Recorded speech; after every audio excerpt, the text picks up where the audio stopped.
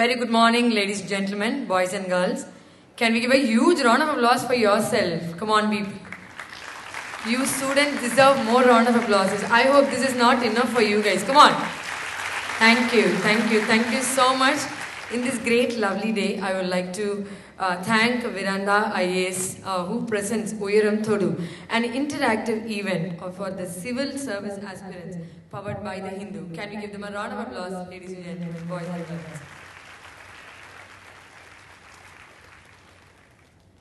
This event, a joint initiative by the Veranda IAS and the Hindu, will witness talks by experts, including officials of all Hindu services and Group A services, and on how to emerge successful in the civil services examination conducted by the Union Public Services Commission, UPSC. And the event aims to recognize the district level toppers of West, the final 150 students who will be part of India's first holistic residential program. Academy for Civil Services Aspirants, ACSA, will be announced later. And I take this immense pleasure to invite our dignitaries onto the stage. Ladies and gentlemen, please join your hands together and welcome Mr. Aloysius Xavier Lopez, Special Correspondent, The Hindu. So please welcome onto the stage. Ladies and gentlemen, can we give a big round of applause? Thank you. And I take this privilege to introduce Dr. N.K. Senthamarai Kannan IPS, former Additional Tamil Nadu, DGP Government of Tamil Nadu. Can we give him a round of applause and welcome him onto this stage? He is a former civil servant and economist with broader experience as an Indian Police Service IPS officer and held several senior positions with the government of Tamil Nadu across the state, a strategic maintaining the law and order, criminology, counterintelligence, anti-insurgents, cybercrime, recovery and recruitment of police personnel across the state. The contributions were widely acknowledged and honored both by the central and state government and received various opportunities to lead the most complicated and sensitive assignments of the state. He is philanthropic in nature with a long public service and currently supporting various voluntary agencies, initiatives on inspiring youth and various other causes. Thank you so much for coming, sir. Ladies and gentlemen, can we give a round of applause once again, please? And I take this privilege to introduce Mr. Sagayam IAS. We are volunteer retired, so please welcome on to the stage, ladies and gentlemen. Can we give a round of applause to him? Mr. Sagayam IAS is a well-known Indian civil servant recognized for his integrity, honesty and commitment to public service. He was born in 1962 in Tamil Nadu, India, and completed his education in law before joining the Indian Administrative Service in law and zero-tolerance approach to corruption. He was held in several important positions in the Tamil Nadu government, including serving as a commissioner of Hindu religious and charitable endowments, as the managing director of the TN Small Industries Development Corporation. He is a shining example of a civil servant committed to upholding the rule of the law and serving the public interest. His integrity, courage and dedication have earned him in respect, and he continues to inspire others to follow his footsteps. Can we give him a round of applause, please? Thank you so much, sir. And now it's my pleasure to invite Dr. Stanley Johny, International Affairs Editor of The Hindu. So please welcome to the stage. Ladies and gentlemen, join your hands together and welcome Stanley Johny, who is the International Affairs Editor with The Hindu, a PhD in International Studies from the Center for West Asian Studies, JNU, New Delhi. He anchors the paper's international courage besides the writing editorials, op-eds and other features. He has been writing on geopolitics and India foreign policy for over a decade, and he has reported from government parts of the world. He is an adjunct faculty member at Asian College of Journalism, Chennai, a visiting fellow at Kerala University, Thiruvananthapuram, a member of the Board of Studies of the Center for Sociology and Research, St. Teresa's College, Ernakulam, and a member of the 10-member Australia-India Indo-Pacific Oceans Initiative Partnership AIIPOIP Task Force. Thank you so much, sir. Can we give him a round of applause once again? And I take this immense pleasure to welcome Mr. V. Nandakumar IRS, Additional Commissioner of Income Tax Department of Revenue, Ministry of Finance, Government of India. Ladies and gentlemen, can we give him a big round of applause and welcome him onto this stage. Mr. V. Nandakumar IRS, Additional Commissioner of Income Tax, Department of Revenue, Ministry of Finance, Government of India. He is a graduation from Dr. Ambedkar Government Art College, Vyasarpadi. He trained as served as Deputy Registrar for Cooperative Societies, Assistant Director, Rural Development, Collector Trainee, and got selected to Indian Revenue Service in the year 2005. He worked in income tax in various capacities as Assistant Commissioner, Director Assistant Commissioner, Director Private Secretary to Union Minister of India. He has been chosen as top 20 youth icon of India by India Today, and he has been awarded as Best Auditor of the Year 2019, and he has got National Faceless Assessment Project Team Member in 2021. Thank you so much for your wonderful efforts, sir. Ladies and gentlemen, can we give him a big round of applause? So, ladies and gentlemen, the floor is open for the panel discussion. I would like to request Mr. Aloysius Xavier Lopez, Special Correspondent, The Hindu, to take over the stage. Thank you. Good morning and greetings to you all. At this session on why civil services is the key to modern Indian aspirations, we have here with us 4 intellectuals. Former IAS officer Mr. U. Sagayam, IPS officer Senthamarai Kannan, IRS officer Nandakumar, and the Hindu's International Affairs editor Stanley, Johny. This session would cover 3 aspects. First, focusing on civil services as a career. Second, on how to prepare for the civil services examination. Thirdly, on emerging trends. The notification for civil services preliminary examination 2023 mentions about 21 different posts, such as Indian Administrative Service, Indian Police Service, Indian Revenue Service. The question I want to pose to IRS officer Nandakumar sir is, please tell us about the key aspects of All India services and Group A services, particularly the role played by officials in some of these key services and their responsibilities. So good morning everyone. Good morning. Yeah.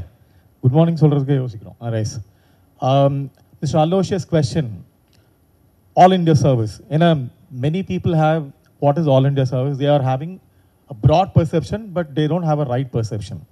Why do they call All India service? It's a reason because you are manned by the Union Ministry and posted to a particular state, like Indian Administrative Service, IAS, IPS, and Indian Forest Service. Forest Service is not a civil service.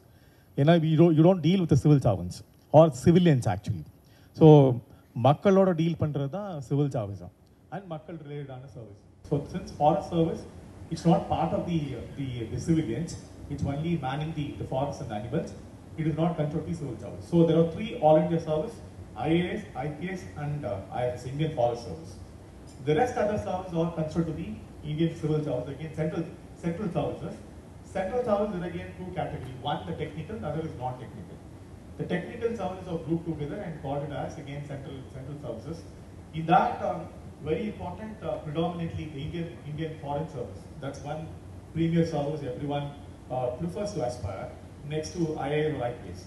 And even someone has even a first choice, because when I aspired for UPSC, my first option was IFS. I didn't opt IAS and IPS. So my first option, second option was Indian Revenue Service.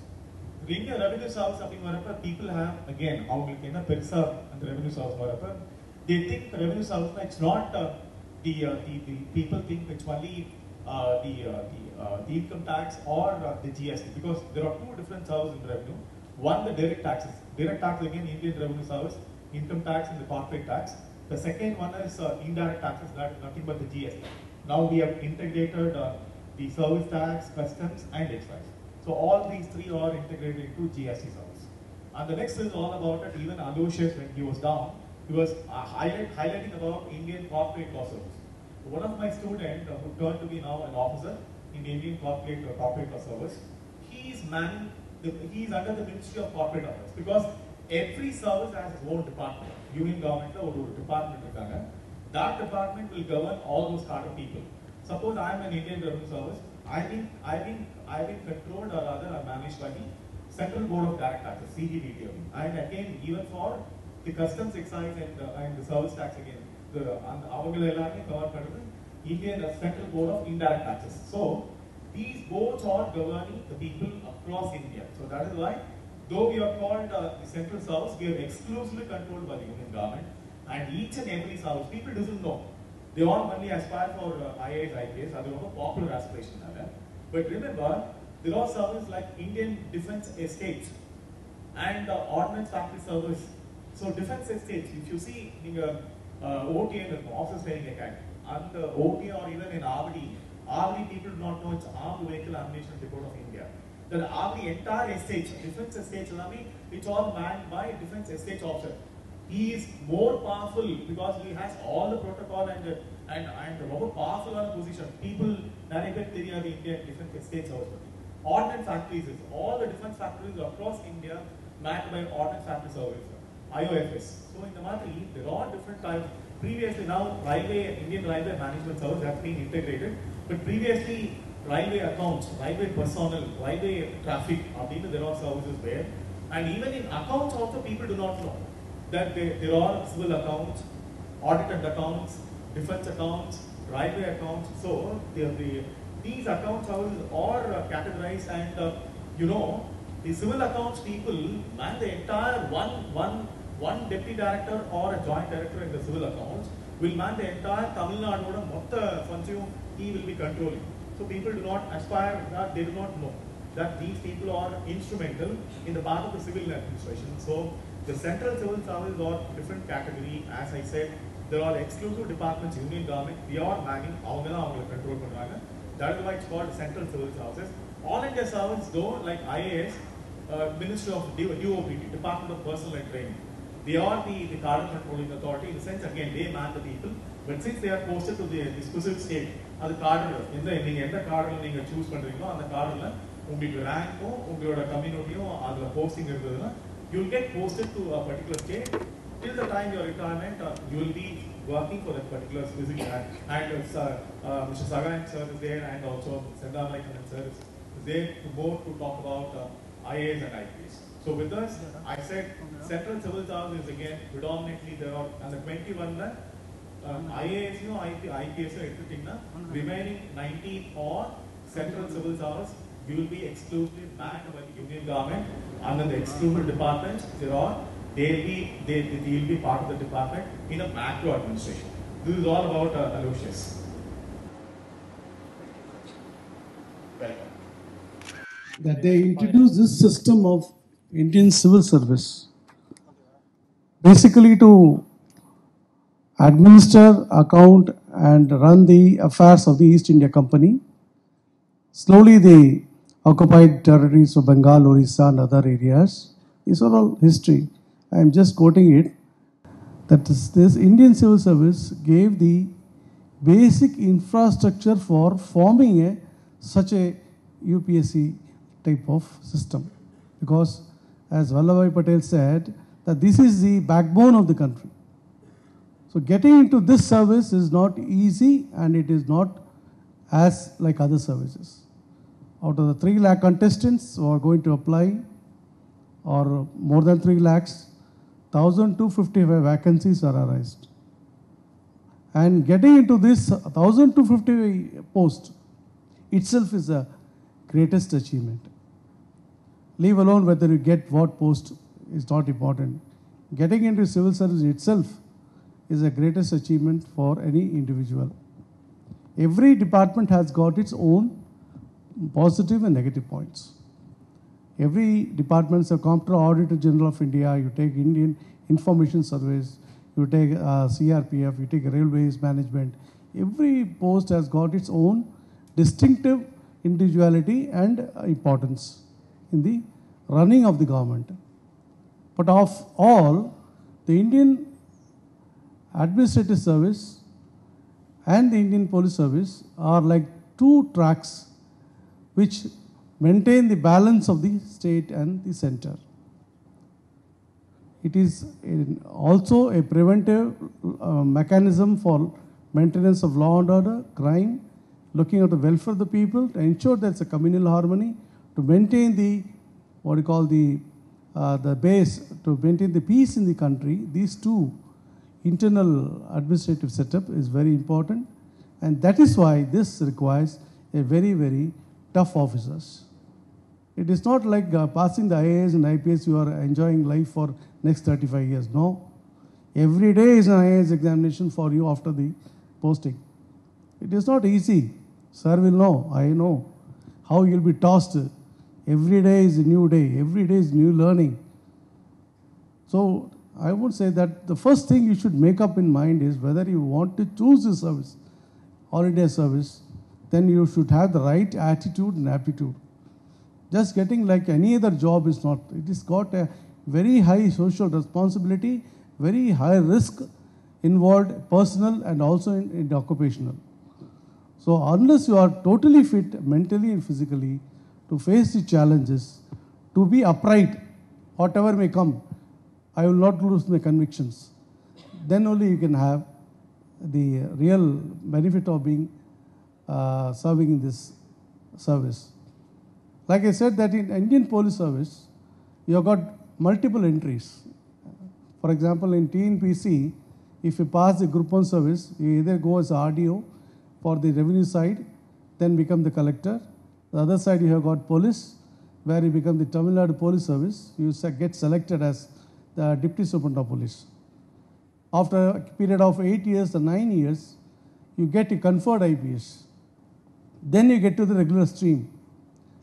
So for example, you are getting a conferred IPS after 8 years. Then at the 8th year, whoever is entered as RR, the regular IPS officer, will be in equal seniority with you. So the loss of these 8 years has to be compensated, and this is the advantage what you have in the central service. So once you enter IPS, you are posted as Assistant Superintendent of Police. As a state police officer, you are posted as DSP.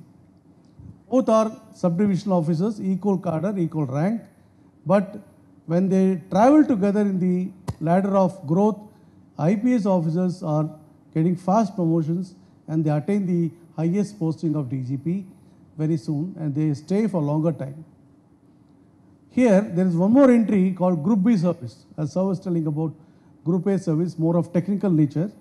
We have got Group B service where you have got Danish and the Union Territory cadre, and Pondicherry Police Service and Pondicherry Civil Service. These are called Group B service.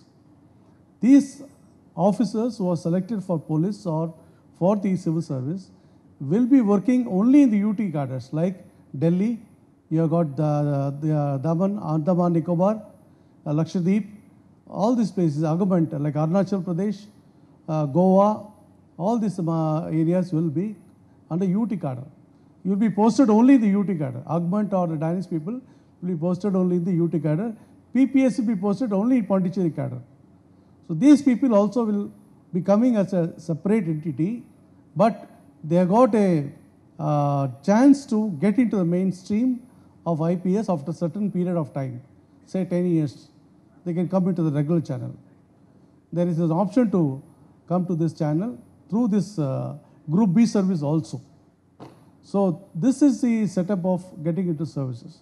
Once you get into IPS, then you have got options of going to a zone. See, selection is not based on what you want as a home cadre. Home cadre getting is extremely difficult nowadays. I understand, and most of you will know that. Now you have to choose one state from one zone. You have got 4 or 5 zones like South Zone, North Zone, West Zone, Central Zone. For example, Tamil Nadu, you take Tamil Nadu as your preference, first preference. Second preference, Maharashtra, you choose Maharashtra as the second preference in the next zone. So every zone you have to take one. So once, if you are getting a very high mark, suppose you get state rank or the topper, you become topper, getting first 5 ranks or 6 ranks, and you opt for Tamil Nadu, you may not get Tamil Nadu, because if there is no vacancy, of general list, if there is only vacancy of OBC list or ST list, then you may not be considered for posting in Tamil Nadu in spite of your high marks. Then you have to choose for general list in this second zone, that is Maharashtra. If there is no vacancy there, you will be going to the next list, like in Odisha, or you come to the Bengal side. So it is very, very difficult to predict which cadre you are going to be placed. Your concern now is to get the highest possible ranking, not just passing a civil service, getting the highest possible ranking. So this is very important in terms of getting selected. So in course of time, I will tell you more about it. To IRS officer Nandakumar sir, do you think the civil services are superior to private sector employment, particularly considering the aspirations of young graduates in liberalized India? Yeah, definitely. When the private people appear before us, we get to know that it's like a macro management. When someone is in the government administration, whether being a district collector or an SP or even head of the office of any central government, they are into the macro management of the entire machinery of India or a state. Whereas in a private organization, there are people again who are manning. Suppose someone is the human resource, he will be manning only human resource. Someone is again finance, he will be manning only the finance. Whereas in the civil service, anyone who is going up in the hierarchy, they'll be in the macro management, maybe not the salary, maybe the salary may not be very attractive, but the amount of experience and the permutation with the public and with the corporate and also with the different set of people, even in the hierarchy or even outside the hierarchy. This is a very big macro management. That is why even post-retirement, people when they get retired, the big corporates are after the people that they want to be the part of the big administration, the macro administration. The reason because every experience, maybe as a district collector, someone thinks that district collector is again people as a common man, district collector, but district collector itself a training that they have to man when they become a secretary. Sagayam says will brief very well about it. When someone is a district collector who is manning all the administration at the district level, which is again a basic unit of an administration of in India, when they become a secretary or a chief secretary or becoming a cabinet secretary, where the entire machinery is under the one single head, that macro management perception is starting from the career. So that is the amount of experience where each and every impact. I'll tell you, I was instrumental in creating the Department of Disabled Affairs in the year 2012-13. See, as a civil servant, I suppose I am a private individual who have worked in an ordinary job, maybe of a managerial category. So I may be known only to certain people, or even I would have impacted for unknown. I may not be having a greater capacity. But when I felt the creation of the department, which is providing an opportunity, greater opportunity for the differently the able people or challenged people, which is giving me, still I feel that the getting into the civil service, that amount of satisfaction. Yes, I have impacted so many. And this impact is very much into the civil service, and which may not be even because ultimately in a corporate and a private, earning profit, then only you are retained. It's again, see, the government is not about the profit. It's about manning the system, that how India, the Indian administration is looking that India wants to be projected as a developed country and a welfare country, or a country which is again orienting for a national identity. So this is very important. That is why people who aspire for civil service, even at the taluk level or at the village level, they have a satisfaction. I'm impacting on common men. And the amount of the revenue collected by the department, that's, I feel, when someone is my officers who are collecting, it is impacting the entire economy, where when the expenditure is incurred by the expenditure departments. I feel very happy that though we are on the backstage or on the not on the front end, I feel that the amount of taxes collected, which is giving each and everyone to spend for the welfare of the nation, This is where a private career highly not aspired when in terms of an aspiration. Managerial aspiration, someone who have a managerial aspiration may try to become a CEO or a CIO or a CFO. But from the rural side or from the socially economically backward side, their aspiration that they want to see India the developed nation. Like what Dr. Abdul Kalam sir stated when he set the vision for 2020, though he is no more, that vision people still carry. We are past 2020. But all the civil servants who get into the civil service, predominantly 99% have the vision that I want to make this country the best. And that is why always civil service aspiration found to be the best aspiration when compared to the private career. The question I want to pose to IAS officer Sagayam sir. Many of the aspirants who have gathered here may want to become district collector and then achieve great heights such as secretary to government, chief secretary or cabinet secretary. The word district collector motivates them. What in your stint as district collector had made you most proud? Welcome to you all. You are right, the post of district collector truly motivates every candidate appearing for civil services examination. The former Prime Minister of India, Dr. Manmohan Singh, said in a conference held in 2005, DM remains even today the linchpin of the administration in India. It only indicates the post of district collector is really significant and important. Lord Wavell, the second last Viceroy of India, he said, long after British have left, we will be remembered not for this or that act, but for the concept of the district collector we have left behind. Again, it also indicates the prominence of the post of district collector. The post of district collector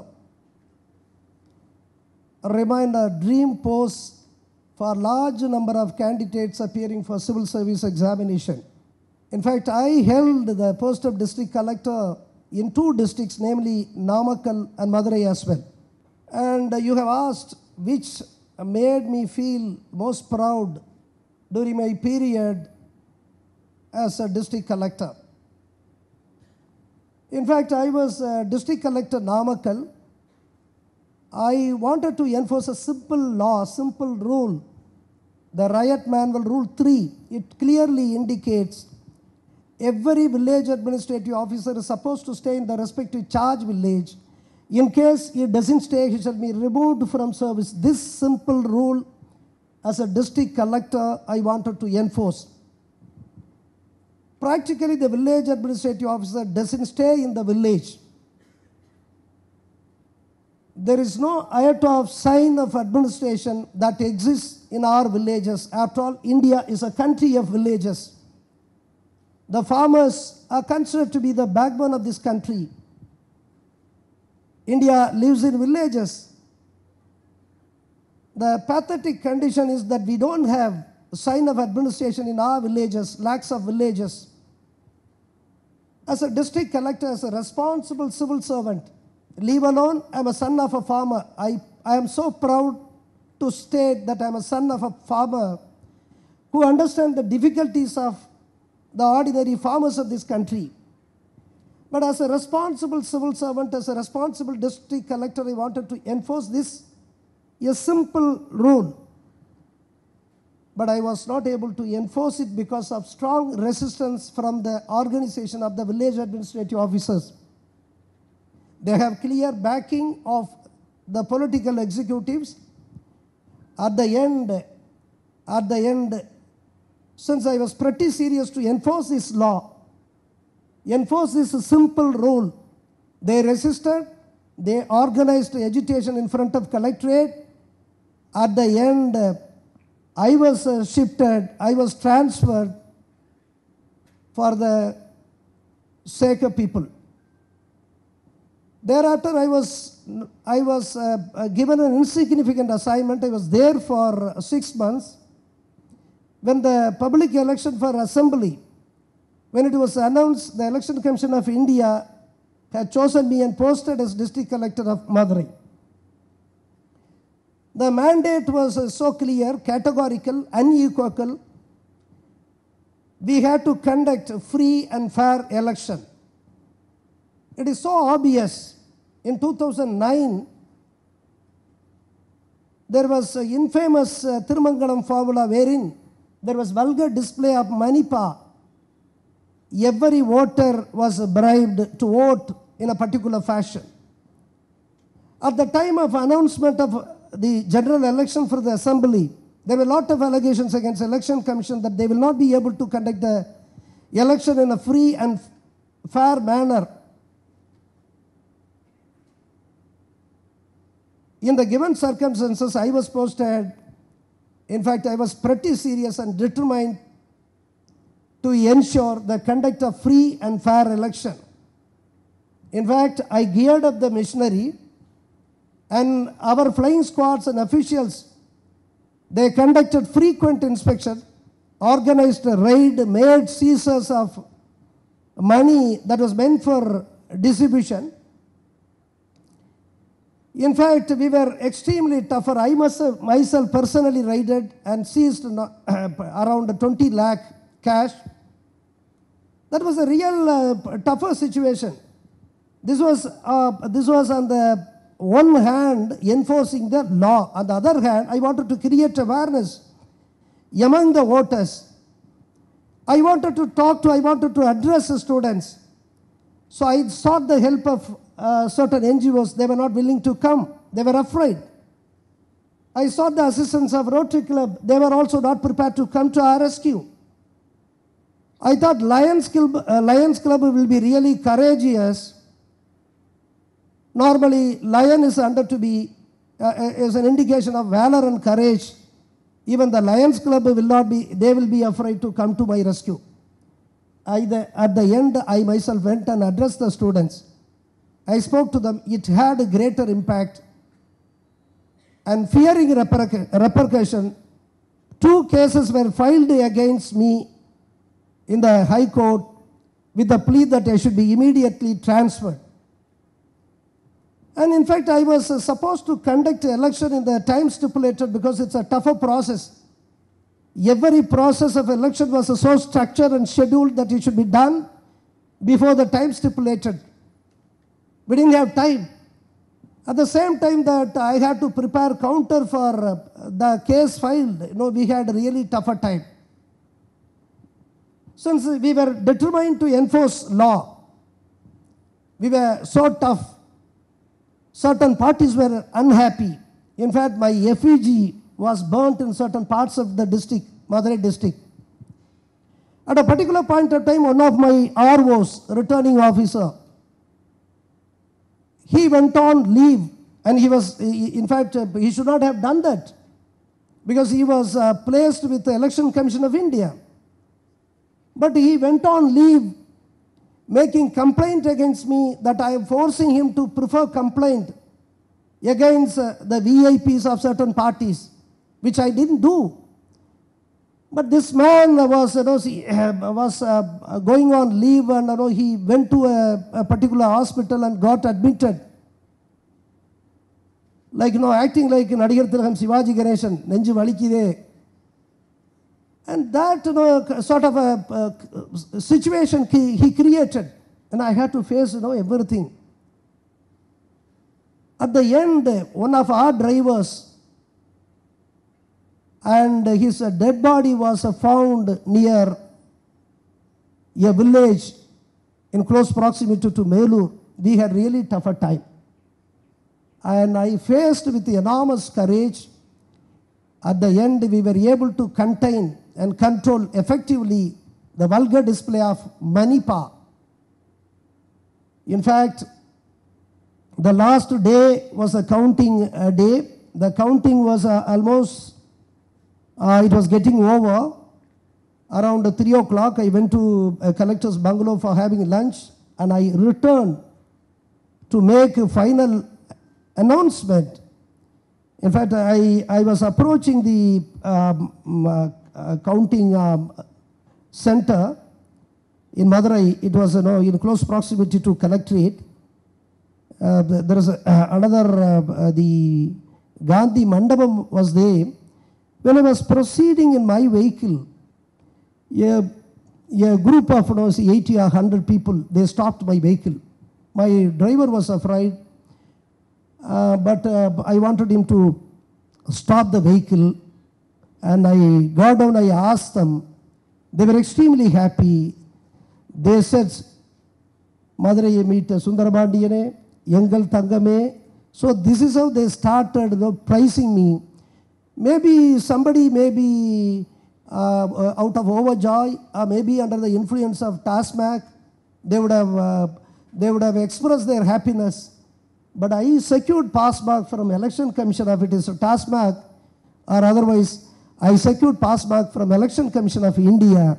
In fact, we received appreciation letter from Chief Election Commissioner for having conducted the election in a free and fair manner in Madurai. And I really felt proud as a district collector.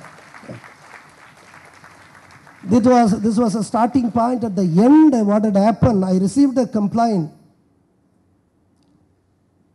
indicating irregularities, serious irregularities committed in the arena of granite mining. I went and saw, I checked myself, I confirmed, and I sent a report to the government indicating substantial loss to the government exchequer to the tune of 16,000 crores. And within 2 days' time, in fact, I wanted a stern action to be taken against the offenders. In fact, action was taken. I was instantly shifted from the post of district collector. Though that transfer gave me pain, trouble, I still feel proud that I was able to protect the interest of the government and the society. One incident in a very brief fashion, I would like to indicate that one Arittapatti Hillock, when I was district collector there, I received information from Tahsildar stating that the villages of the Arittapatti, they organized a peaceful agitation in their village. I sent a deputy collector to verify and report to me what was really going on. The deputy collector came to me and stated, Sir, Arittapatti Balayila, avanga granite adikkiradhukaga GO issue பண்ணிட்டாங்க கவர்மெண்ட்டில். நான் வர்றதுக்கெல்லாம் முன்னாடியே GO issue பண்ணிட்டாங்க. அந்த அரிட்டாபட்டி மலை 1 kilometre நீளம் இருக்கும். அந்த மலையில் 2200 இயர்ஸ் கிமு 200 2200 ஆண்டுகளுக்கு முந்தைய தமிழ் பிராமி ஸ்கிரிப்ட் இஸ் தே. அதே போல one Siva temple which was built 1300 years ago it is there. இது மாதிரிலாம் இருக்குது. அது மட்டும் இல்லை, பறவைகள் நிறைய இருக்குது. அதை சுற்றி குளங்கள் இருக்குது, ஏரிகள் இருக்குது. They remained a source of major source of irrigation and drinking water. Now the miners, the granite miners, they were going to destroy it, and the people are they were upset, and therefore they started organizing a peaceful agitation. So that's the information I received.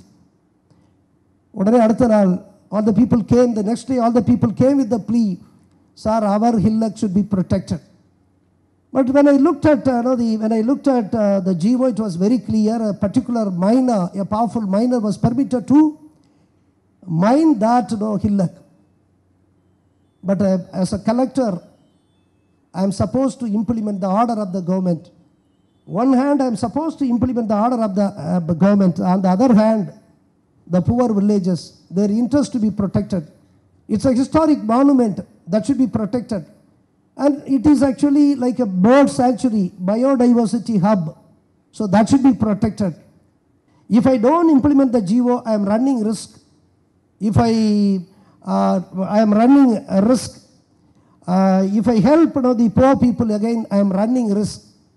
If I implement the order, the people will be, see, they will be upset. Their interest will be affected. But I did. I decided not to implement the order to protect the interest of the villagers. I in fact protected. Now the Hillock I protected. The state government had made a declaration making an announcement indicating that particular Hillock is a first biodiversity heritage site in Tamil Nadu. So I really feel proud as a district collector. I discharge my duty with utmost sincerity, honesty and responsibility. Thank you, sir. Question to IRS officer Nandakumar, sir. You have been popular among civil service aspirants, delivering lectures, explaining about your preparation for the civil services.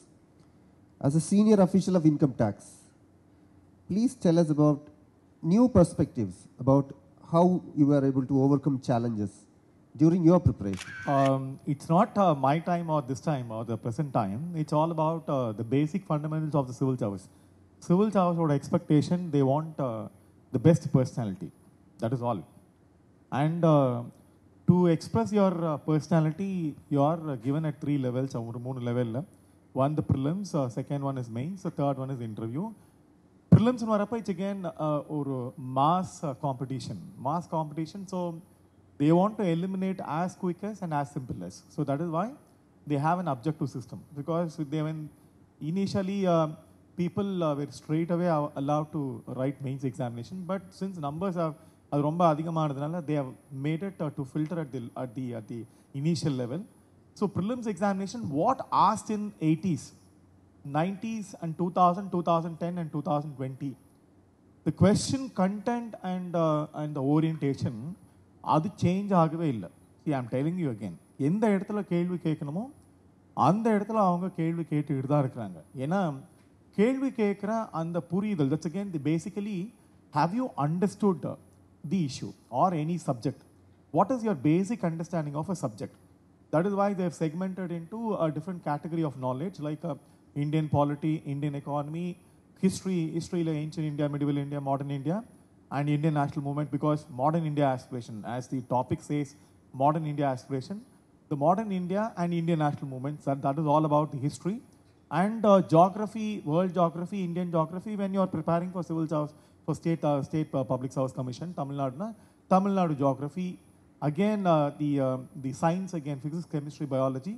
Otherwise the advanced component is called science and technology. This basic knowledge is very much required what we have studied in our school time. It is not a great thing they are trying to test you. This is what we have studied so far in our school days. These 5 subjects, which is called the social science and the science all put together as 5 subjects, which is being asked as a prelims basic fundamental question. That's prelims order. Adhanala prelims questions are most of the time very objective, and sometimes every subject will have an update. So that is called the current affairs, where the Hindu is again very good about giving the facts. And also when someone is appearing for the mains examination, they require facts to be highlighted for their subjectivity, the answers again. Suppose they are asking analyze, discuss, or rather even to elaborate. So in that orientation, reading Hindu may be the standard daily, the English daily, which gives you a subject to standard subjectivity or a popular subjectivity or the subjectivity which is being accepted by many luminaries. So that is why the magazine like The Hindu provides you a subject to interpretation, which is again very standard for your mains examination. Mains examination, when it comes to, because எனக்கு prelims வரப்ப நான் இருந்த டைம்ல when I was preparing, it was 150 questions, 2 hours. And it was we had the optional papers that was 120 questions, 120 minutes. So time factors were very bothering us. But the new pattern and the new system, which they have shifted from the subject orientation to the aptitude orientation. நிறைய பேருக்கு aptitude orientation இன்னைக்கு இருக்கிற present generation they have a problem. Most of them fail, being predominantly many engineering graduates started aspiring from Tamil Nadu. The engineering graduates are good at the GS. Out of 100 questions 120 minutes, again 200 marks, whereas the CSAT is again a qualifying paper where you require 1/3. And the 1/3 edukradhula still what is the problem? I didn't have that problem because I was not the part of the whole the new system. I was part of the whole system. But the aptitude, because the aptitude here meant it is not the management aptitude as you appear for civil jobs exams madri illama like CAT examination or a GMAT and the madri aptitude illa. Inga aptitude is all about comprehension. What is comprehension? School days la comprehension padichirukom. It is not very new for a comprehension, but நம்மளோட school காம்ப்ரஹென்ஷன்லாம் ரொம்ப தமாஷான comprehension தான். கீழே ஒரு comprehension passage கொடுத்துருப்பாங்க, we'll be given questions given, கீழே வந்து ஒரு questions கொடுத்துருப்பாங்க, ஒரு செட் ஆஃப் கொஸ்டின்ஸ் கொடுத்துருப்பாங்க. But what we will see, we will read the passage and look for the question and we will see again the கொஸ்டினில் இருக்க ஏதாவது ஒரு வேர்டு அந்த பேசேஜில் இருக்கான்னு we use to search for it. That is our methodology of a comprehension. But the UPSC methodology, whether you have understood the passage, நீங்கள் அந்த பேராகிராஃபை நீங்கள் புரிஞ்சுக்கிட்டீங்க அப்படின்னா அந்த பேராகிராஃப்ல இருந்து பியாண்டா இருக்கிறது தான் உங்களோட comprehension. You have understood, greater understanding. It's not an understanding confined to the paragraph. So இது எதுக்காகன்னா when you get in to an administration, அந்த அட்மினிஸ்ட்ரேஷன் என்டர் ஆகிறப்ப நீங்கள் கான்டெக்ஸ்ட்டை, ஓவரால் கான்டெக்ஸ்ட்டை நீங்கள் காம்ப்ரஹெண்ட் பண்ணணும். நான் கொடுத்த நேரத்தில் அந்த டைமில் மட்டும் இல்லை, ஹிஸ்ட்ரியில் எனக்கு முன்னாடி என்ன நடந்தது, இப்போ என்ன நடந்துட்டு இருக்கோ, இது நடந்தால் என்ன நடக்கும் அப்படின்ற அந்த comprehension. Decision making, how quick and how effective decision making, and again the communication, all these are all logic and one ellarum it's not a mathematical ability they are asking, it is a logic. Again, logical orientation is again left brain orientation. So this is what UPSC is expecting. It's not about English language or about a mathematical orientation, arithmetic orientation. It is all about your aptitude, and this aptitude everyone has. The problem, questions marappa they are finding it difficult.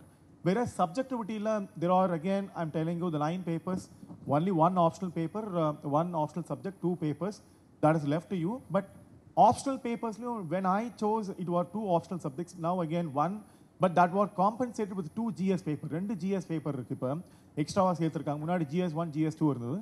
now இப்ப GS3 and 4 வந்து நம்ம ஊர்ல படிச்ச moral stories, சின்ன வயசுல வந்து moral stories, ethics and integrity. What is ethics? எது நீதி நியாயம். ஸோ இந்த எது நீதி நியாயம்ல personal ethics, environmental ethics, cultural ethics or any ethic, political ethics, these ethic, administrative ethics, இந்த எத்திக்ஸ் எல்லாம் எது நீதி, நேர்மை, நியாயம் அப்படின்ற அந்த உணர்வை தான் அவங்க ஒரு சுச்சுவேஷன் கொடுத்து they're asking questions. But still we need a textual orientation. அந்த பேசேஜஸ்க்கு we need a textual orientation. This basic orientation நாம் எழுதுறப்ப அந்த பேராகிராஃபில் நம்ம ப்ராப்பராக எக்ஸ்பிரஸ் பண்ணலன்னா அது இன்டர்வியூலும் அந்த அளவுக்கு எக்ஸ்டெண்ட் ஆகுறது இல்லை. இன்டர்வியூவும் it's a personal interview. Remember that எனக்கு இந்த ஆல் தீஸ் ப்ராசஸில் ஆஸ் அலோஷியஸ் செட், தோ I am a school drop out and again a child labour and being again ஒரு டிஸ்லெக்ஷிக் இருந்ததுனால எனக்கு படிக்கிறதுல ஐ had lot of problem in reading, understanding and writing. But remember, I was only aiming for understanding everything.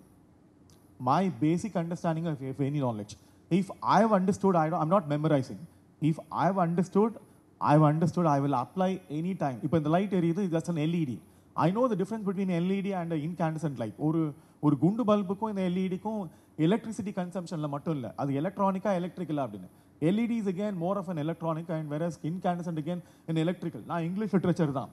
But remember, when I go and work in a work environment, எனக்கு English லிட்ரேச்சர்னால I need to know about even the operating system and what is again the software or the data structure. Whether the data structure is again what type of data structure when we analyze the data for a tax evasion. So very important, உங்களோட basic knowledge உங்க உலகத்துல சுத்தி நடக்கிற எல்லா விஷயங்களும் understand பண்ணிக்கிறது மட்டும் இல்லாம அதை நீங்க குயிக்கான டைம்ல 2 hours இல்ல 3 hours இல்லனா இன்டர்வியூ இருந்தா 20 minutes 20 minutes because when we sit in the interview board at this side, அந்த பக்கம் இருந்த இன்டர்வியூ போர்ட்ல when I was appearing, I used to wonder, என்ன 20 நிமிஷத்துல என்னத்த பெருசா நம்மள கண்டுபிடிச்சிருவாங்க அப்படின்னு. ஆனா மார்க் இன்டர்வியூல இந்த பக்கம் உட்கார்றப்ப 20 நிமிஷமே அதிகமா இருக்கு.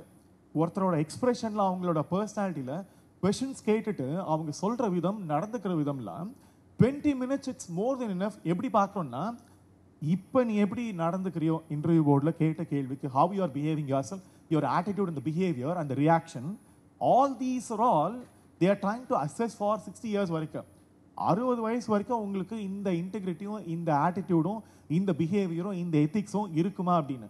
இது theoretical examination கிடையாது, ஒன்லி டு எக்ஸ்பிரஸ் ப்ரிலிம்ஸ் லெவலில் இல்லை மெயின்ஸ் லெவலில் அப்படின்னு. Even at the point of the final interview you all require. எனக்கு இது பெரிய சேலஞ்சாக இருந்தது, but not challenge in my personality, என்னை எக்ஸ்பிரஸ் பண்ணுறதுல. எனக்கு சேலஞ்ச் இருந்ததில் ரீடிங்கில், ரைட்டிங்கில், அதில் எக்ஸ்பிரஷனில். ஆனால் I know my problem, you should also know your problem, where you want your personality to get expressed. So that is where when I processed, when I read the Hindu newspaper, I know what news will be relevant for my prelims, for mains and for my interview. When I read my center page article of the Hindu, I know that it may be helpful for my essay examination. And இப்போ கூட இந்த இது கொடுத்தாங்க. In the first page of the Hindu, September 20, 1878, இதில் நான் glands பண்ணுறப்ப இந்த இடத்துல சால்ட் கமிஷனர் அப்படின்னு ஒரு டேர்ம் இருந்தது. Salt Satyagraha. And Salt Satyagraha, India happened. That's again that Champaran, Inga Vedaranyam, Marakanam. When I'm traveling, na history UPSC padichappa, adu enakku vadavudhu. Oh right, Buckingham Canal which was constructed connecting till Nellore. என்னால் படித்ததை பார்க்க முடியுது, understand பண்ணி. இந்த இடத்துல salt commissioner அப்படின்ற அப்படி ஒரு கான்செப்ட் இருந்தது. நான் படித்ததை இந்த பேப்பரில் இங்கே பார்க்குறப்ப I could able to connect. இதுதான் சேலஞ்சு இந்த சிவில் சர்வீஸ் எக்ஸாமில். இந்த சேலஞ்ச் எனக்கு இருந்தது பாஸ் பண்ணுற வரைக்கும். ஆனால் பாஸ் பண்ணுற வரைக்கும் இது எக்ஸ்கியூஸாக இருக்கக்கூடாது.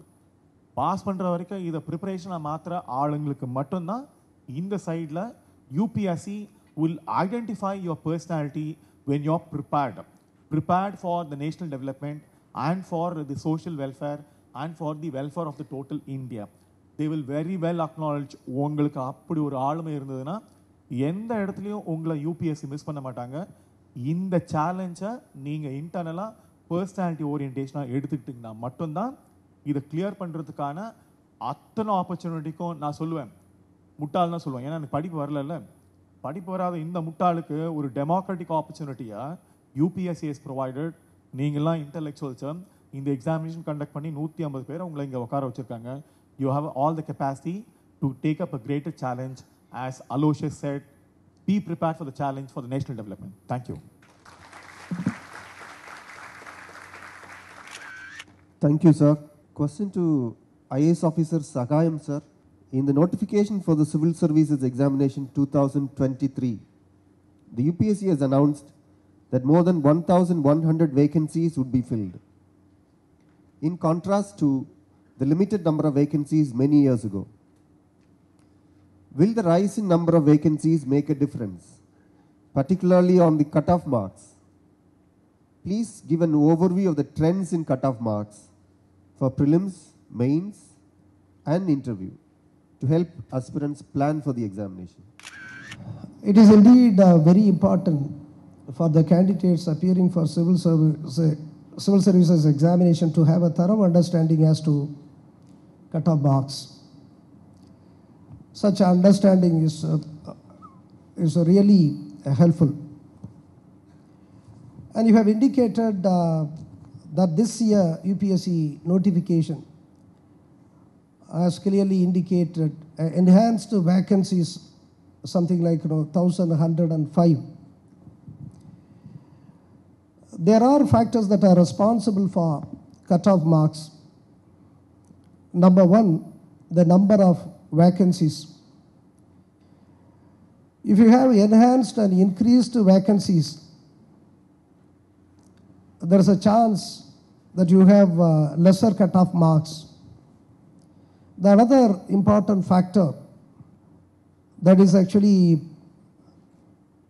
number of candidates appearing in that particular year. There is yet another important factor that determines cutoff mark is the nature of examination. In that particular year, the examination or the papers are easy or the papers are tougher. So these are the factors that determines the cutoff marks. Sometimes in particular year, large number of the brightest students will prefer lucrative career in private sector like IT or other corporate sector. So when the brighter and brightest prefer private lucrative jobs, high paying jobs, the less competent students will come to appear for civil service examination, where you will get less cutoff marks. These are the factors that are considered to be vital for determining the cutoff marks. But if you look at the vacancies pertaining to 2019, it is 927. For 2020, the number of vacancy was 796. If you look at the number of vacancies pertaining to 2021, it is 712. As you have indicated, when you have enhanced number of vacancies, the cutoff marks will go down. But it doesn't always occur. If you look at this, look at this information, like 2019, when you have 927 vacancies announced, the cutoff marks pertaining to general candidates for prelims is 98. When you have 796 vacancies announced pertaining to 2020, the cutoff mark for prelims is 92. When you have 712 vacancies pertaining to 2021, the cutoff mark is still less, 87. That is for preliminary examination. For main examination, for 2009, this is for general candidate. Whatever I have indicated is applicable to general candidates. For main examination, I am speaking about OBC. Pertaining to 2019, the cutoff mark is 706. 2020, it is 680. 2021, it is 700. For final examination, the cutoff mark pertaining to OBC, it is actually 925 for 19, and 907 for 2020, 910 for 2021. What does it indicate? It apparently indicates the cutoff marks are obviously low. When you have enhanced vacancies, naturally the cutoff marks should go down. It should be low. But it doesn't always occur. Even when you have lesser number of vacancies, in the past 2-3 years, the cutoff marks will be low. This only indicates the examination process becomes increasingly tougher. The papers are really tougher. Especially preliminary examination is obviously a stage where large number of lesser competent students or candidates are eliminated. So what is expected from candidates to face such a tougher papers? The right preparation. You have to have right teachers or mentors. You have to have right material, and you need to have right coaching centers if at all you prefer, and you should ensure that you strain every nerve and work hard to face this toughest examination in the nation, and it is one of the toughest examinations in the world. And therefore, I request candidates to prepare, to equip themselves fully to face this toughest examination of this country. The question to Dr. Stanley, Johny. In the civil services preliminary examination last year, we find several questions on international affairs. The topics covered in last year's questions include the United Nations General Assembly granting observer status to the non-member states, intergovernmental organizations seeking observer status in the United Nations Assembly, and permanent observers in the United Nations General Assembly maintaining mission at UN headquarters. Questions were also asked from topics such as suspension of the constitution and government by the military in Guinea, the suspension of parliament by the president in Tunisia. Please give an overview about a few important topics relating to international affairs that are newsworthy this year. Thanks, Aloysius, for the question, and thanks to my co-panelists, all reputed officers, for their fascinating and inspiring words. I'm glad to be here. Coming to the topic, I think it's a very interesting time to be a student of international relations. You know, a lot of things are happening across the world, and also in India, if you look at it from India's foreign policy. I think there are two ways to look at Aloysius' question.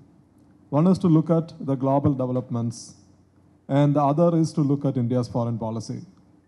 So globally, especially the last year, I think all of us have seen rapid changes at the international system.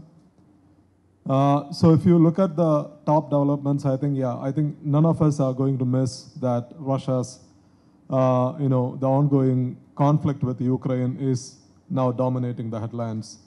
So the war that began in February last year is rapidly changing the global economic and strategic landscape. So I think we should understand the origins of the crisis, what actually led to the conflict in Ukraine. And there are conflicting narratives, right? One is that President Putin launched an unprovoked invasion in Ukraine, and the other narrative is that, because of the competition in Europe, Russia was forced to launch this war to protect its interests. So understand the origins of the conflict and how the Ukraine war is, what kind of an impact it is having on the global order.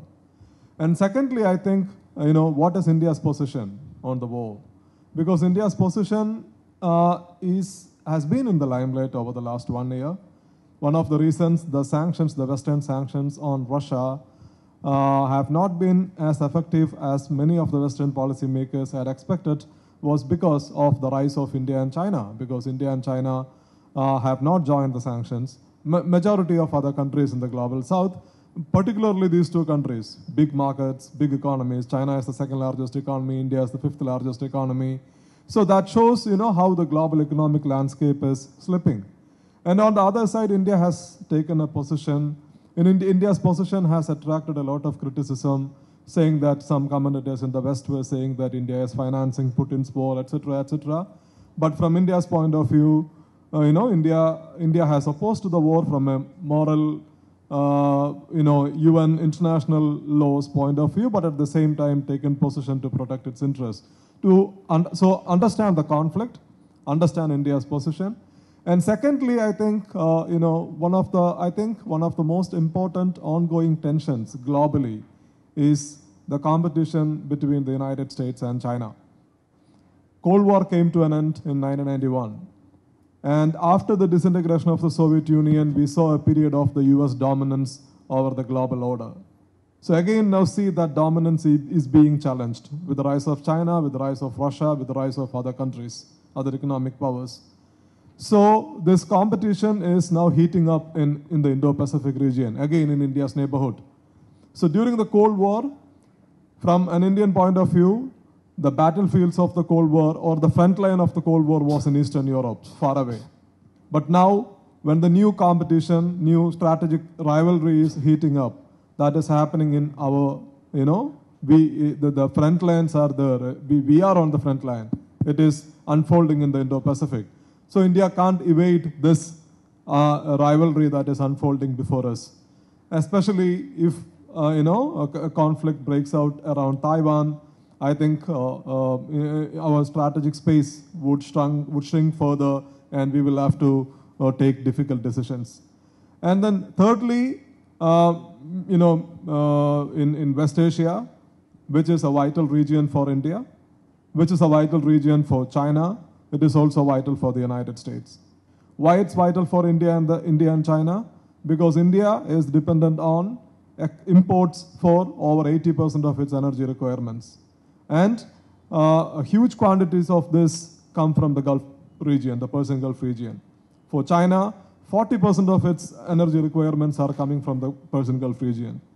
And China is now the new rising power. With the Saudi-Iran reconciliation, we actually witnessed the arrival of China as a major pole in West Asia. And the United States is the traditional great power in the region. And the United States would like to retain its influence even when its focus is being shifted away from the region to the Indo-Pacific or to Europe to contain Russia. So these are the major developments internationally if you look at it. And from India's point of view, I think, in India's neighborhood, of course, you face problems with China. You have a very tense border with China. At least since 2020, the border situation is not normal. So India faces this challenge of maintaining peace and tranquility in the border without compromising on your sovereignty, while at the same time managing China's rise in the Indo-Pacific region. And then Pakistan is now going through a very difficult phase internally. Pakistan is in, unstoppable decline with an economic and political crisis being unfolded in the country. So how it is going to affect us and our relationship. And in Afghanistan, you have the Taliban back in power. When the Taliban were in power in the 1990s, it posed very difficult challenges to India from a security point of view.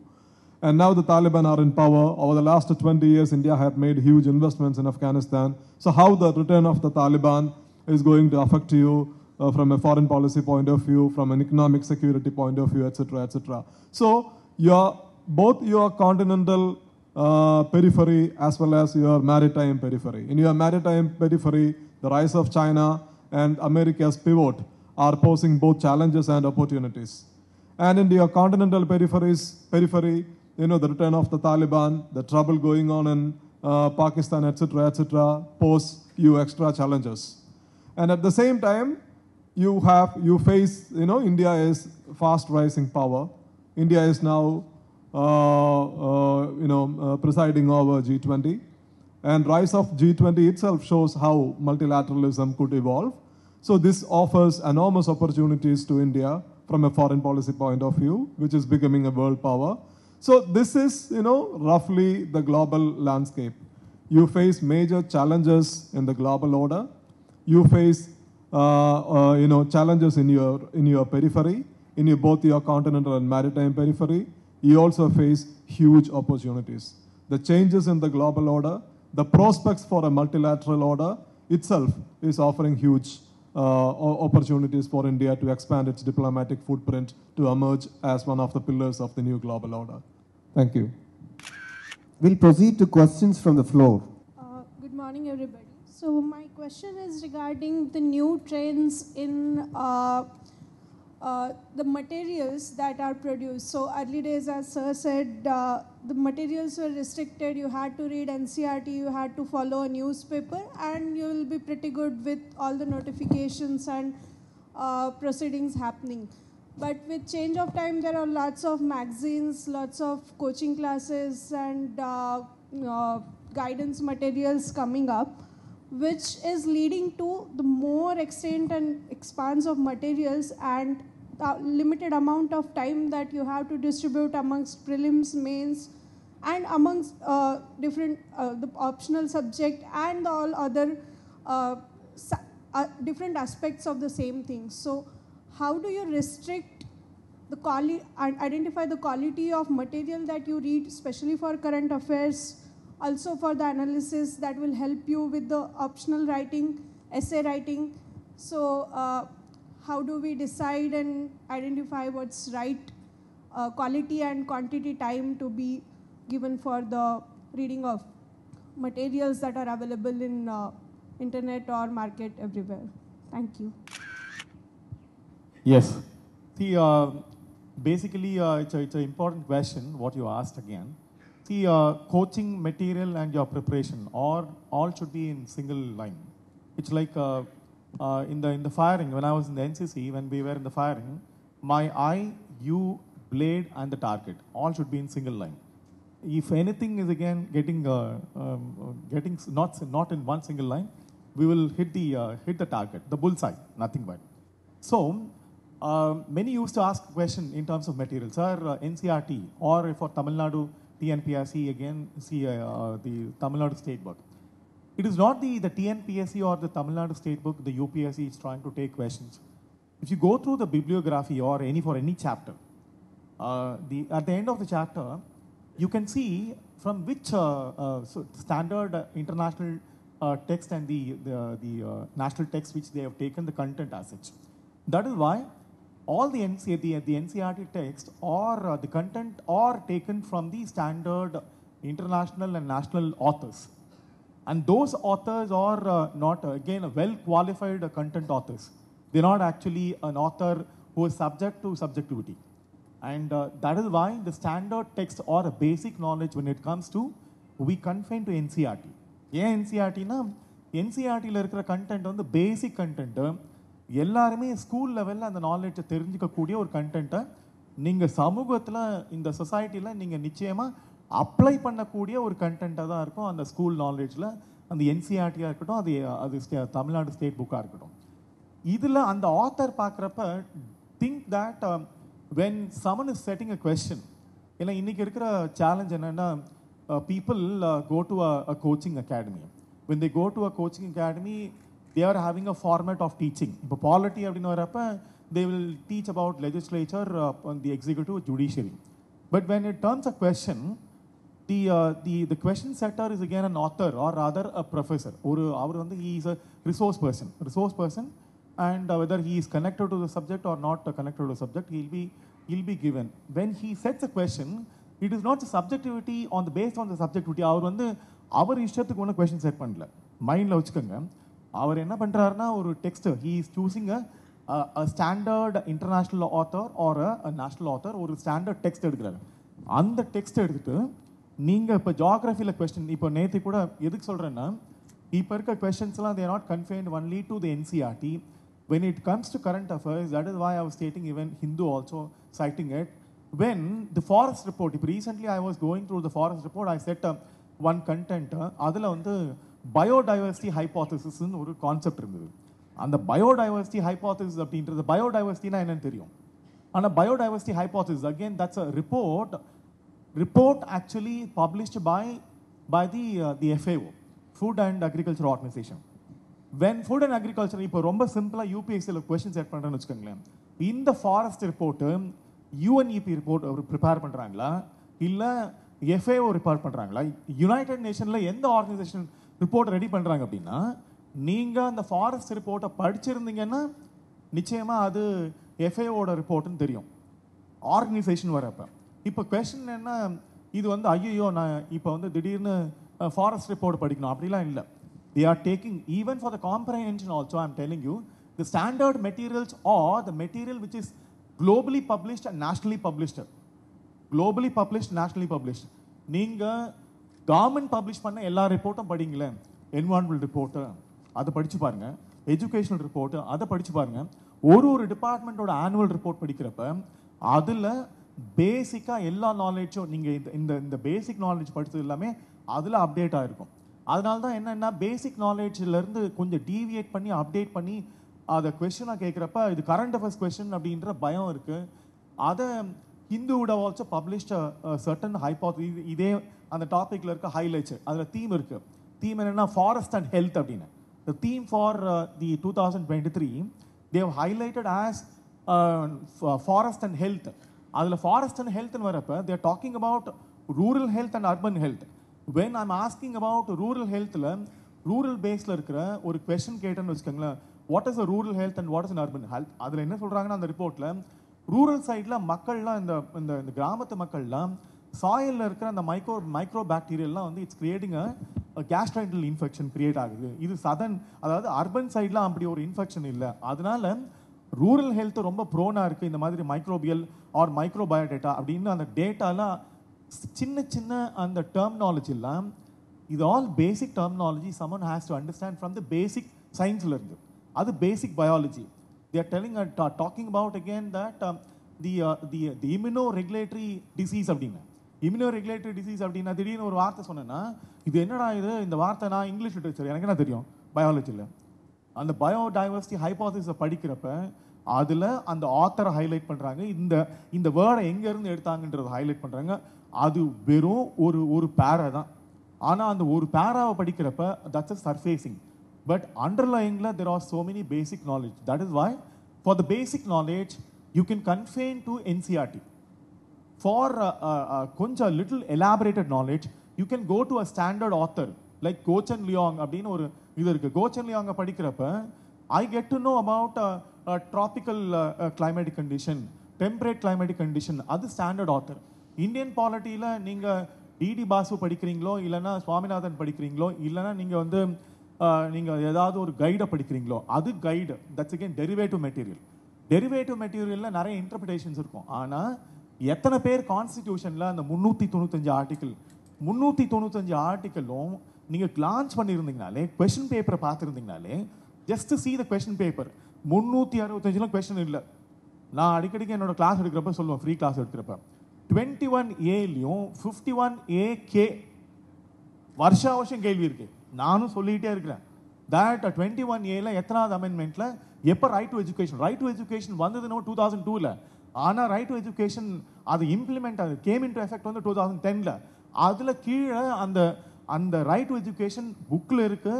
உங்களோட அந்த Tamil Nadu state புக்கில் fundamental டியூட்டிஸில் அந்த 11 fundamental டியூட்டிஸில் last fundamental duty எத்தனை பேர் பார்த்தோம் நாம் school படிக்கிறப்ப? ஆனால் கேள்வி கேட்குறப்ப அப்போ தான் தேடுறோம்.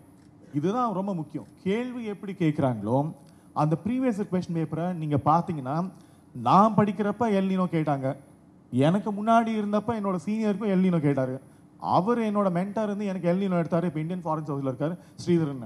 அவர் சொன்னார், எல்னினோ நாங்கள் இருக்கிறப்பவும் கேட்டாங்க, உங்கள் பீரியட்லையும் கேட்பாங்க. El Niño if suppose happening climatic weather சேஞ்சில், global weather சேஞ்சில் இந்த எல்னினோ ஃபினாமினன், லானினோ ஃபினாமினன் அது கரண்ட் அஃபேர்ஸ்ல இருக்க தான் செய்யும்.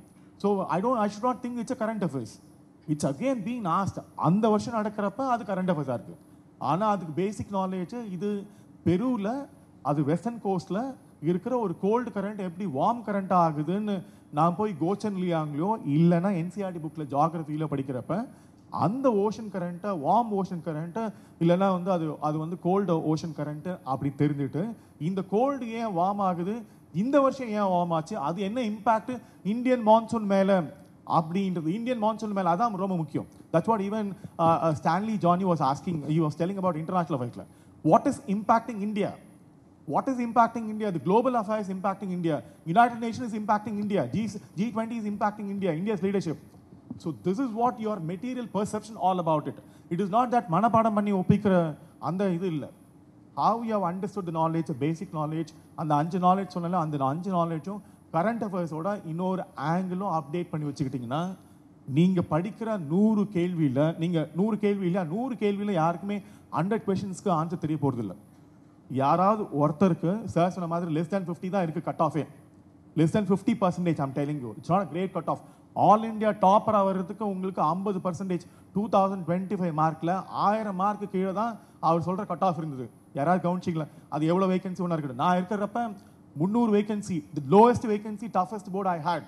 பட் என்னோட பாதரேஷன் என்ன தெரியுமா? எனக்கு தேவை ஒரு வேலை தான், அதுதான் என்னோட target. So for that I was preparing.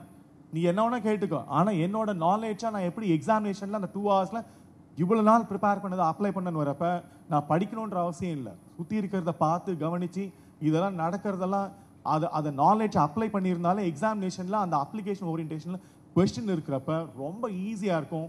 30 கேள்வி உங்களுக்கு தெரிஞ்சதுன்னா போதும். 30 கேள்வி தெரிஞ்சா போதும். அந்த 30 கேள்வி உங்களுக்கு ஆன்சர் தெரிஞ்சதுன்னா மிச்சம் இருக்கிற அந்த 70 கேள்வியை நீங்க எப்படி மேனேஜ் பண்றீங்க அப்படின்றது தான் உங்களோட ப்ரிப்பரேஷன். இட்ஸ் நாட் தட் பெரிய it's again a big challenge. So remember the material, the coaching, the mentoring, whatever sir was stating even earlier, there is just other speakers. So material, coaching, mentoring, உங்களோட preparation, because you are preparing. It's like நான் இது பேசிக்காக எப்படி சொல்லுவேன்னா, எங்கள் வீட்டில் எங்கள் அம்மா வந்து ரேஷனில் அரிசி வாங்கிட்டு வர சொன்னாங்கன்னா, அரிசி வாங்கிட்டு வரப்போ அவங்களுக்கு தெரியும் அளவு கம்மியாக இருக்குது அதிகமாக இருக்குன்னு. அதை ஊற வச்சு புடச்சி அதை காய வச்சு அதை இதில் போய் மாவு அரைச்சி எடுத்துன்னு வரப்போ அவங்களுக்கு தெரியும் அந்த மாவு அரைச்சா எவ்வளோ மாவு பிடிச்சிக்கிட்டான் அப்படின்னு. குறிச்சி அடைச்சி அதுக்கப்புறம் அதை பேட்டரை ப்ரிப்பேர் பண்ணி அதை ஃபெர்மெண்ட் பண்ணி இட்லி போட்டதுக்கப்புறம் இட்லி வந்ததுக்கப்புறம் அது சாஃப்டாக இருக்கா நான் கேட்பேன், ஏமா இட்லி கல் மாதிரி இருக்கு அப்படின்னு.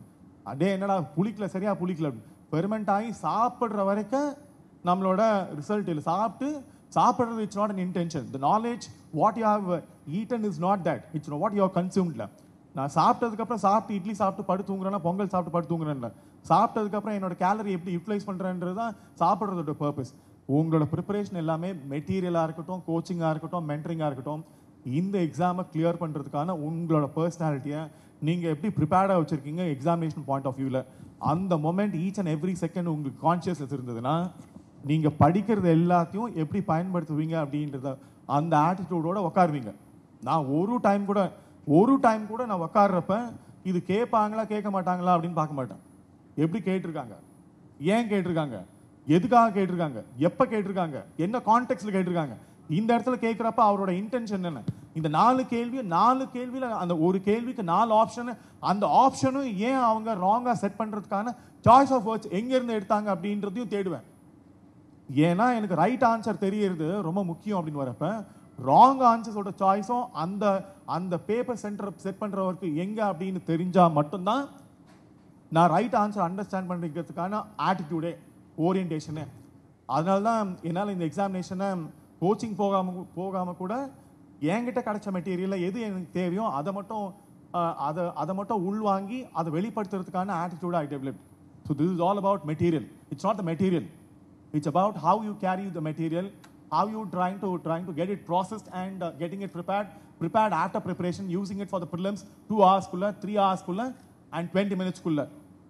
3 டைமும் யூஸ் பண்றதுக்கான யூட்டிலிட்டி ஆரம்பிக்கிறப்ப உங்களுக்கு இருந்தாதான் இது மெட்டீரியலை உங்க கையில் இருக்கிறத நீங்க எஃபெக்டிவா யூஸ் பண்ணுவீங்க. So NCERT is sufficient for basic knowledge. For standard knowledge you can go for a standard author. For current affairs again updated, you can see either the related ministry or the newspaper, standard newspaper like The Hindu, which will gives you a lot of information. அந்த report வரப்ப அவங்க நிச்சயமா அதை பத்தி எழுதியிருப்பாங்க. அப்போ அதை collect பண்ணி அவங்களே ஹைலைட் பண்ணியிருப்பாங்க. இந்த ரிப்போர்ட்ல எக்ஸப்ஷன்ஸ்லாம் அவங்க எக்ஸப்ஷன்ஸ் ஹைலைட் பண்றதா நியூஸ் பேப்பரோட வேலை, ரொட்டீன் ஹைலைட் பண்றது இல்லை. அவங்க எக்ஸப்ஷன்ஸ் ஹைலைட் பண்றப்ப அந்த எக்ஸப்ஷன்ஸ்க்கு what ever the reporting subjectivity, how India exceed R how India எக்ஸல்ட் அப்படின்ற அந்த சப்ஜெக்டிவிட்டியை நீங்க தெரிஞ்சு வச்சுக்கிட்டீங்கன்னா இன்டர்வியூவில் பயன்படுத்துறப்ப அந்த மெட்டீரியலும் உங்களுக்கு பயன்படும் லாங் டேர்ம்ல. இல்லைனா இந்த வருஷத்தோட கரண்ட் அஃபேர்ஸ் இந்த வருஷத்தோட ஏர் கட்டியிருப்பேன். Thank you. First of all, thanks for the organizing such a wonderful program. Thanks to Veranda IAS and The Hindu. And thanks all the dignitaries on the dais. My question is, I have 2 questions.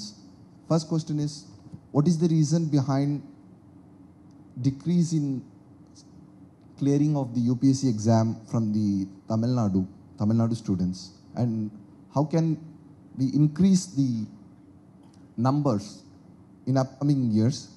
Of course, if each aspirant thinks to clear the exam, we can increase it, but I'm asking the holistic reason, why is it only from Tamil Nadu the number is decreasing? And the second question is that when we start preparing in the month of June, July, we have a high motivation. But when we reach to February, March, we get a sort of fear and doubt in ourselves whether I have to give this attempt or not, or should I withdraw, or would I be able to clear this exam? We have that doubt. So how to be confident and face the exam? The first question, Dr. Senthamarai Kannan IPS, sir. Yeah. And the second question can be answered by Sagayam IAS. It's a $1 million question. Why South, especially Tamil Nadu, is not faring well? Everyone knows about it. There can be many reasons. We cannot specifically say that this is the reason. One thing what I perceive is that there was more orientation for science and medical science opportunities, where we pursue more for NEET examination, for medical tests. So most of the students first opt for these options.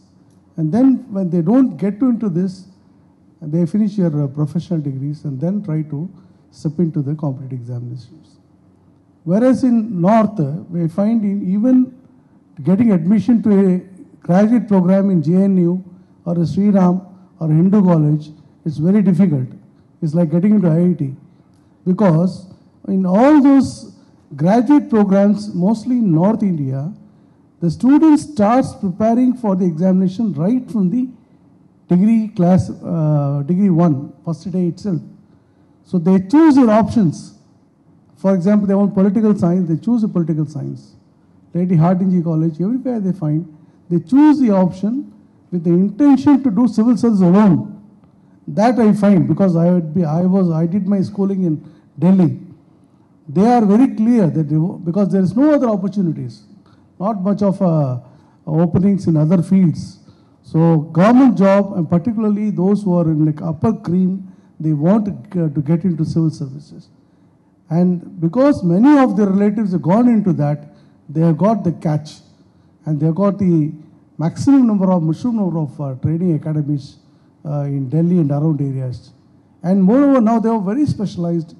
Right from the day one, what they do is sociology, they want to choose for option, they choose it in the first year itself, the degree subject, and the 3 years they prepare for only that option. So that is the kind of focus I find in North India.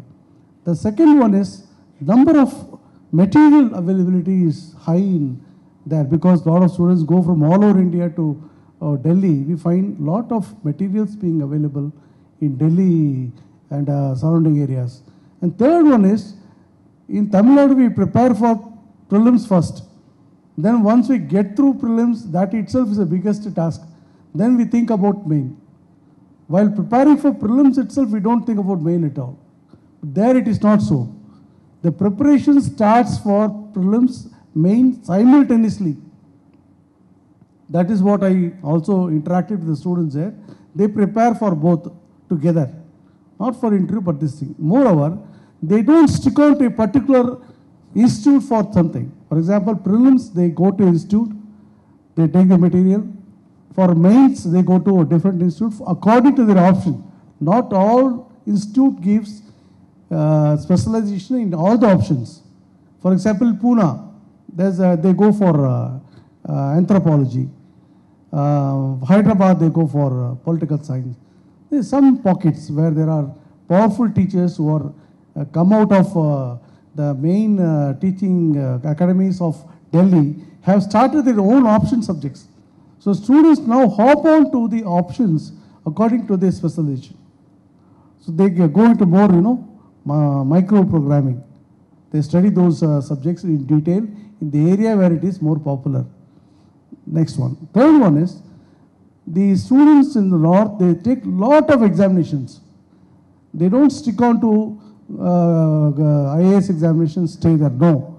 They take IIT, they take IIM, they take, you call any examination, probation officer examination, bank examination, RRB, railways, whatever comes as a degree qualification, they take that examination. So that preparation, தம்பி சொன்னாரு, இந்த பயம் கொடுக்குது, அந்த பயம் அவங்க இல்லை. எது வந்தாலும் போடணும், அப்ளை பண்ணிகிட்டே இருக்கணும். ஃபஸ்ட்டு குரூப் 1 குரூப் 4 கிடச்சா பரவாயில்ல, கான்ஃபிடென்ஸ் கூடுது. குரூப் 3 கிடைக்குது, கான்ஃபிடென்ஸ் கூடுது. குரூப் 1 கிடைக்குது, கான்ஃபிடென்ஸ் கூடுது. So that is what. So you don't have to fear of failure. The fear of failure should not be there. அது ஒரு காரணம் நினைக்க நம்ம பசங்க ஜாஸ்தி பண்ணுறது கிடையாது. Competitive spirit is also not high. சும்மா ஏதோ வருதா படிக்கிறோம் அவ்வளோதான். அவ்வளோ பேர் படிக்கிறாங்கன்னா சீரியஸாக படிக்கிறவங்க ரொம்ப கம்மி. 13 hours 14 hours ஃபோக்கஸ்டாக படிக்கிறவங்க ரொம்ப ரொம்ப கம்மி. That is one reason where we have that spirit is not there. Competitive examination போகணுங்கிற அந்த ஸ்பிரிட் வந்து ரொம்ப கம்மியாக இருக்குது. I'm sorry to say my observations R like this. And moreover sir சொன்ன point was correct that NCERT புக்ஸை படிக்கிறாங்க. Moreover அங்கே ஒரு இன்னொரு ஹேபிட் நான் என்ன பார்த்துருக்கேன்னா, தே collect all the publication divisions. For example India 223, அப்புறம் இந்த main stream, all the publications of government of India எல்லாத்தையும் வாங்கிடுறாங்க, லேட்டஸ்ட்டாக வாங்கிடுறாங்க. வாங்கி எங்கெங்கெல்லாம் ஸ்டாட்டிஸ்டிக்ஸ் கோட் பண்ணுமோ they take that paper, they take that points. எங்கெல்லாம் ஆத்தென்டிக் இன்ஃபர்மேஷன் தேவையோ கவர்மெண்ட் டேட்டா எடுத்துக்கிறாங்க. So that is one area they do. Secondly, they don't stick on to particular material.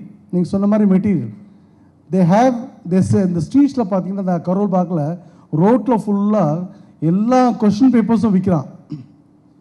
All the years civil service papers, Veranda IAS, engineering service, எல்லா paper question papers sold in the platform. அது ஒன்று. They also sell the best answers in correct பண்ண answers. யாருக்கான top பண்ணியிருக்காங்களோ அந்த answer copy, அந்த detailed எஸ்ஏஸோட answer, how they have ஃபேர்ட் in that examination, how they return the presentation எப்படி இருக்குன்னு பார்க்குறாங்க. அது ஒரு காரணம். So they are having the the urge to get more and more materials, and they take the drawing sheet paper cut பண்ணிவிட்டு அவங்க card மாதிரி வச்சுக்கிட்டு என்ன செய்கிறாங்க, ஒவ்வொரு டாப்பிக்குக்கும் அந்த கார்டில் எழுதுகிறாங்க. ஃபார் எக்ஸாம்பிள் சாஸ்திரம் நம்ம எல்லினோனா எல்லினோ பற்றி இன்றைக்கி என்ன வந்திருக்கு, இன்றைக்கி பேப்பரில் என்ன வந்திருக்கு, அதுக்கு முன்னாடி அந்த ஹிஸ்ட்ரி என்ன, இந்த புக்கில் நல்லா இருக்குது, புரிதலை வச்சு இந்த புக்கில் நல்லா கொடுத்துருக்கான், தமிழில் எப்படி இருக்கா, எல்லாத்தையும் வச்சு இந்த இன்ஃபர்மேஷனை ஃபுல்லாக இந்த கிளிக்கு அடுக்கிற மாதிரி ஒவ்வொரு கார்டாக அடுக்கி கார்டோட கலர் மாற்றி வச்சு for every subject in options important topic அவங்க பண்டலாக போட்டு வச்சுருக்காங்க. லாஸ்ட்டில் வந்து ப்ரிப்பேர் பண்ணும்போது எல்லாமே புக்கை தொட மாட்டாங்க. அவங்க கலெக்ட் பண்ண மெட்டீரியல்ஸை வச்சுக்கிட்டு they make their own essays 100 ஒரு 20-25 எஸ்ஏ ஃபார்ம் பண்ணி தட்டிடுறான் ஃபுல்லாக. ஒரு இப்போ எக்ஸாம்பிள் சார் சொன்ன மாதிரி யுக்ரைன் இஷ்யூனா அதை ஒரு நல்லா ஒரு எஸ்ஏ டிராஃப்ட் பண்ணி நல்லா தட்டிடுறான். எப்படி கேட்டாலும் அதில் வந்து ஒரு பேராகிராஃப் எடுத்தாலும் அந்த ஃப்ளோ உனக்கு டைம் வேஸ்ட் ஆகாமல் அதை எழுத முடியுது. So they prepare well, that's my point. So நீங்களும் அதே மாதிரி you have to have preparation of your own card making, collect materials. எல்லா மெட்டீரியலும் நேரத்திலும் கிடைக்காது. பட் எந்த material you feel is good, content is good, you take that. Write down in your, the habit of writing கிடையாது. That's one problem I find in our students. They don't write at all. ஒரு நாளைக்கு எழுதி பழகணும், எழுதி பார்ப்போம் கிடையாது. பார்த்து படித்து வச்சுக்கலாம், எக்ஸாம் போய் எழுதிக்கலாம். No, your problem lies in pudding what you know. உங்களுக்கு என்ன தெரியுதோ எழுதி தெரிய மாட்டேங்குது. ரெண்டாவது, எழுதி தெரிஞ்சதை டயத்துக்குள்ள எழுத தெரியாது. What to right, how much to right. Sir சொல்லுங்க, what to right, how much to right. எல்லாம் இவ்வளோ தெரியும் அந்த கொஸ்டின். பட் அவன் கேட்டிருக்க டைமுக்கும் அவன் எதிர்பார்த்துறதுக்கும் அந்த கிராஸ்கை மட்டும் எழுதணும். That is where we fail. So these are the minute details where I find our students are failing. They to not know the nuances of presentation in the detailed essay writings. So for that, this is very important. And second important where we fail is நம்ம CSAT, the aptitude test, இந்த ethics எல்லாம் கொஞ்சம் புதுசாக தெரியுது. இதில் வந்து practice is very important. Gate எக்ஸாமில் நடக்கக்கூடிய என்ட்ரன்ஸ் எழுதி பார்த்தீங்கன்னா அதே ப்ராக்டிஸ் பண்ணும்போது இங்கே இருக்கக்கூடிய லாஜிக்கல் டெஸ்ட்டு ஈஸியாக தெரியும். ஸோ ட்ரை டு, நமக்கு இதான் படிக்கணும், வேறு எதுவும் எக்ஸாம் எழுதக்கூடாதுன்னு நினைக்காதீங்க. Even if you not eligible for cat, not eligible for any examination, you can write at the examination. You may not get a pass through, but you know where you stand. So on the examination writing habit on the varno, appada you know where you stand. Your question is how to stay motivated to the last stage of this war. That is the reason Veranda IAS is offering residential coaching program, to ensure that you stay motivated to the last stage of war. You should understand this is a 3 stages battle. This war has got 3 stages battle, and you have to stay motivated to the last stage of this war. And for this, you need to have innate desire. Someone has innate and inner desire or dream he will remain motivated to the last. Just because somebody has asked me to appear for the examination, I have come and joined a coaching center, then he will have problem. Your desire and dream is innate. It's your own desire, then you will remain motivated to the last stage of this examination. As you know, I have met a girl 3 years ago, Dharmala Street. In fact, she appeared the first time and she couldn't crack. Second time she couldn't crack. The third time also she was not able to clear. But she remained motivated till the fourth attempt. In fact, she was able to crack civil service examination and become an IAS officer. Now she is serving in Kerala. So again I am saying that your desire should be innate. Just because your father says, just because your mother says, that without interest or desire, if you come and join, then it becomes a problem. And someone has truly desire and dream, he will remain motivated to the last. And one more thing, 2014, Ira Singhal, she topped the civil service examination. In fact, she stood first. She is basically a physically challenged candidate. She had many difficulties. She was able to overcome all the difficulties. At the end, she was able to crack the civil service examination. In fact, she topped the examination, so stood first. And I think that similar difficulties we don't have. And therefore, I am asking my friend to develop that dream or desire. Number one, create a positive environment. You have you have friends who are positive in their attitude and approach. Don't have friends who have a negative attitude and approach around. And as Kataria, who topped 2018 civil service examination, he says have entertainment in the middle. That will sometimes keep you motivated to the last. And therefore, I am asking people, the candidates to have inner desire, strong desire and dream to become an IAS officer. And that will cause greater changes. Today, you are a candidate. Once you crack, there is a greater changes that will occur in your life. You become an IAS officer or IPS officer. You will become ASP or sub-collector. And you will manage the subdivision. That is not something, ordinary. Not everyone will get. You imagine the social status that you are going to secure after you are cracking. Imagine that you will be respected so much by your friends, by your relatives, by your village or the town, the people there. Visualize. I think that you will remain motivated to the last stage of this war. Thank you. I am thankful to former IAS officer U. Sagayam, IPS officer Senthamarai Kannan, IRS officer Nandakumar, and the Hindu's International Affairs editor Dr. Stanley Johny for sharing their thoughts with us. Thank you.